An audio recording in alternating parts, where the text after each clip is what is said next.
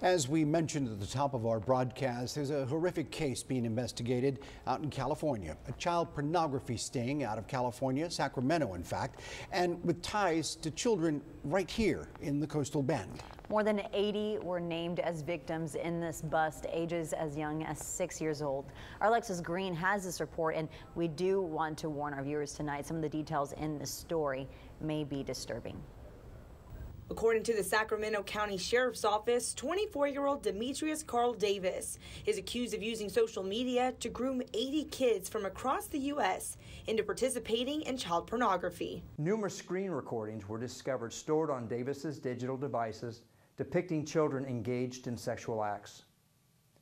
According to Sacramento deputies, Davis is suspected of generating numerous fictional social media accounts portraying himself as a young girl named Lizzie. After establishing a relationship with the child, Davis would direct them to produce child pornography depicting themselves engaging in sexual acts with their siblings and other children known to them. 10 of the children identified are from Texas.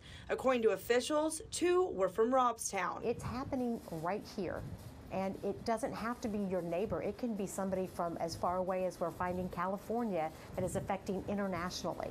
Sharon Ray, director of New Life Refugees Ministries, says their mission is to educate the community on the dangers of sex trafficking, urging parents to check their children's devices. A lot of people think that it's invasion of your child's privacy, but you need to protect them.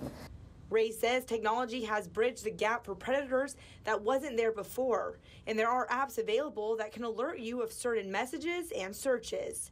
Ray adds it's vital that children know that they have an adult they trust and are able to turn to. Whether it's a parent, a friend, a teacher, somebody that's going to be able to be a trusted, safe adult for them. Although 80 victims have been identified, the Sheriff's Office says they are certain there are more. For more information on how to report internet crimes, visit our website, KIIITV.com. Alexis Green, 3 News.